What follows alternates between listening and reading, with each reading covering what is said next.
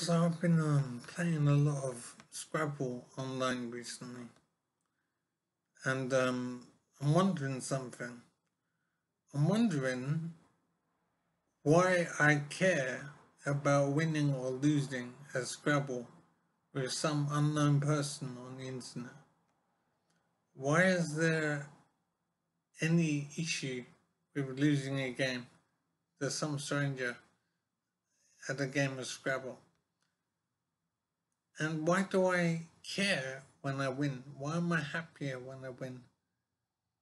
And why am I disappointed and concerned when I lose?